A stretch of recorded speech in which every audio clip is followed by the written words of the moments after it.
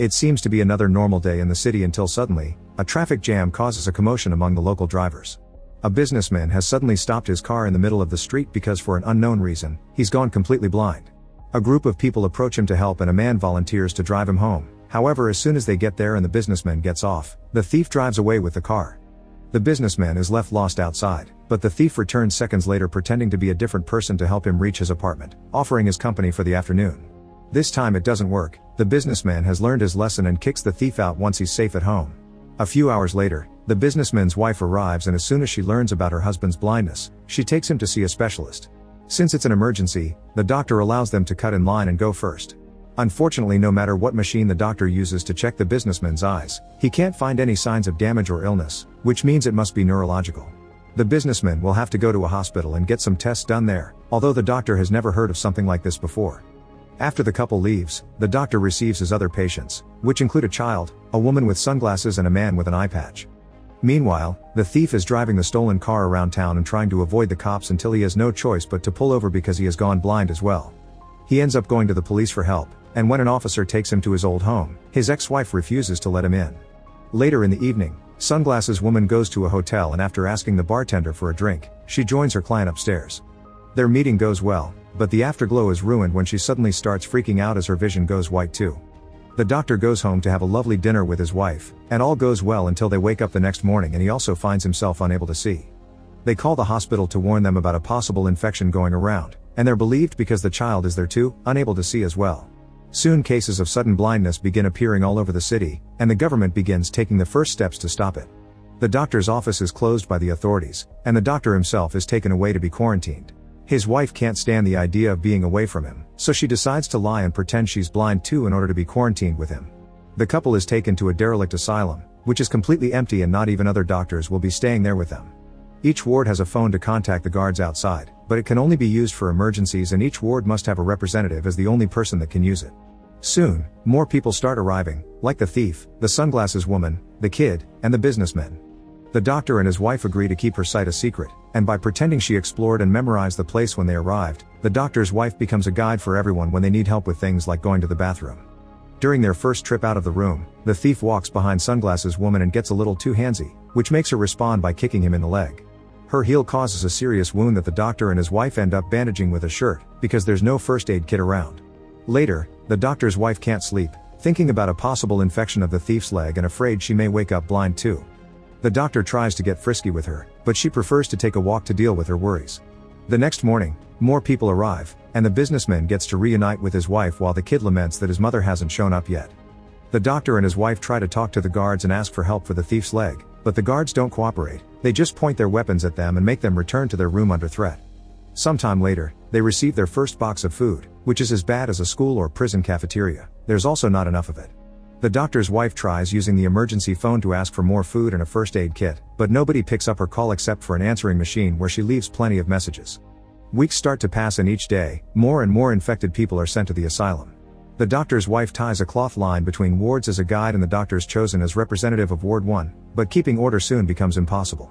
Since everyone is blind, they soon stop caring about tidiness, and people begin wandering around without clothes and relieving themselves in the middle of the hallway. The businessman tries to keep his mood up by chatting with his wife about their young days, but his wife can't stand to even think about happier times. One afternoon, the doctor's wife hears a noise and discovers Eye Patch Man has a radio with him that he has been listening to in private. She convinces him to share the news with everyone, since they're all desperate to know what's happening outside. Eye Patch Man explains that there aren't many stations left, but he got the general gist of it. The first 24 hours there were hundreds of cases, which the government simply solved by sending the blind people to the asylum and asking everyone else to stay home. Then, the general public had to watch how specialists around the world got together to have conferences where they used lots of words to just say they didn't know what was going on. Soon even the specialists got infected and the sickness began appearing overseas. People got tired of waiting at home and tried to go outside, but soldiers were on watch and arrested anyone breaking the rules. The city became chaos, especially because car crashes kept happening and even planes began to fall as well. Citizens began getting scared and decided to stay home after all, so now the city is a desert and the government is doing nothing about it because they're blind as well. Days later, a huge group of infected people is brought to the asylum, and the soldiers show how vicious they've become by shooting a man for simply getting off the line by accident. The sound of the gunshot triggers people's panic and everyone rushes inside by pushing each other without a care and even breaking the doors. The worst part is, the soldiers don't even come to pick up the body. Hoping they can bury it themselves, the doctor's wife requests a shovel, which the soldiers throw in the middle of the yard without moving from their towers. Since the doctor's wife is still pretending to be blind, she asks for directions, and the soldiers mess around with her until she finds the shovel and gives them the finger. Meanwhile, the doctor is trying to communicate with the representatives of the other wards to coordinate the burials, since 2 more people have gotten shot. He also wants to discuss the fact one of the wards is taking more food than their fair share. The bartender gets tired of hearing the doctor act as a leader and declares himself king of Ward 3, his first order being that his ward can eat all they want before they even consider helping with the bodies. Later, the doctor's wife goes to check on the thief, who has a fever because his legs got a serious infection. She tries to stay supportive, but the thief suddenly threatens her as he reveals he knows she isn't blind, causing the wife to rush back to her husband and finally have a breakdown. The thief can't stand the pain anymore, and waiting for things to end naturally is just an exercise in agony, so he drags his body outside and lets the soldiers shoot him. The doctor's wife feels guilty and begins wondering if she should tell everyone the truth, but the doctor forbids her to do it. He also expresses his worry over the fact their relationship has become something more like a nurse and a patient instead of a marriage. Sometime later, the bartender manages to find the asylum's administrative office with the help of the accountant, a fellow Ward 3 member that has been blind since he was born, meaning he has a better grasp of how to live like this. Using the PA system, the bartender announces he'll take control of the whole asylum as its king, and the first new rule is that people will have to pay for their food. This rule isn't well received, and soon there's chaos near the food storage as everyone fights to get access, so the bartender reveals his secret card. He managed to keep a handgun with him when he was brought to the asylum. With a warning shot, he sends everyone back and takes control of the food storage, announcing they'll be guarding it all day long and threatening to shoot anyone that tries to steal. Some people consider not playing along, but it's too dangerous when the enemy has a weapon. The doctor's wife begins collecting everything she can from the people in her ward, from jewelry that includes wedding rings to anything that they can find in their pockets, although she keeps a pair of scissors that she finds in a woman's bag. The kid doesn't have anything to offer, but Sunglasses Woman has become his surrogate mother and promises to pay for him. At the food storage, the accountant is using his experience to identify the quality of the objects they're brought by touching them. No matter how expensive the jewelry is though, the bartender only assigns a couple of boxes per ward and threatens anyone that dares to complain. People find themselves having to share one-person meals, and the doctor keeps to himself, not in the mood to keep his leadership kindness up when he feels like a failure. Sunglasses Woman approaches him to comfort him, reminding him there's nothing he can do against a gun, and the 2 of them end up getting frisky on the floor. The doctor's wife finds them while they're finishing, but instead of making a scene, she tells Sunglasses Woman that she can see, asking her to keep the secret and letting her own guilt do the rest. A week later, once everyone in the asylum has run out of things to pay with, the bartender announces that they'll take service from women in exchange for food. The doctor's wife goes outside to demand to know why new rations haven't arrived, and the soldiers explain they've given them all they have, so rationing is up to them. An argument begins around Ward 1 deciding on how to proceed, and the doctor cuts it short, pointing out it's not up to them to make the women do anything. If anyone wants to volunteer, it's up to them, but there won't be any judging or pressure from anyone else. After lots of thinking, one of the women finally volunteers, inspiring others like the doctor's wife and Sunglasses Women to do the same.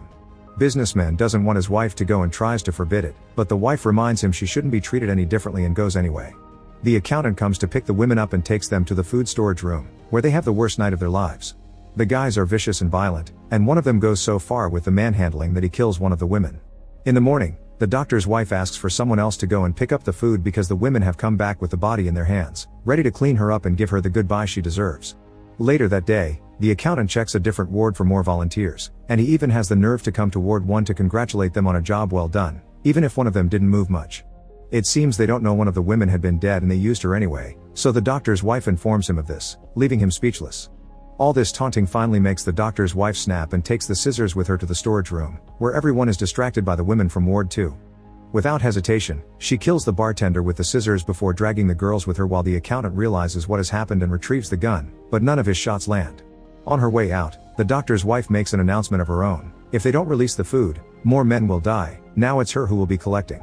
The doctor worries this will start a war, and he's right. Ward 3 barricades the area and still doesn't release the food. Ward 1 gets ready to fight and recover what is theirs, but before they can do anything, one of the women decides to take revenge. It turns out she's kept a lighter hidden in her pocket all this time, and she uses it to sneak into Ward 3 and start a fire. The flames are quick to spread, killing many men, and before panic can take over, the doctor's wife guides them out of the building. Surprisingly, nobody gets shot because the guards aren't even in their towers anymore. The doors aren't locked either, which can only mean one thing: they're finally free. The doctor, his wife, the kid, eye patch man, Sunglasses Woman, the businessman, and his wife decide to stick together as they make their way downtown, where they discover society has collapsed.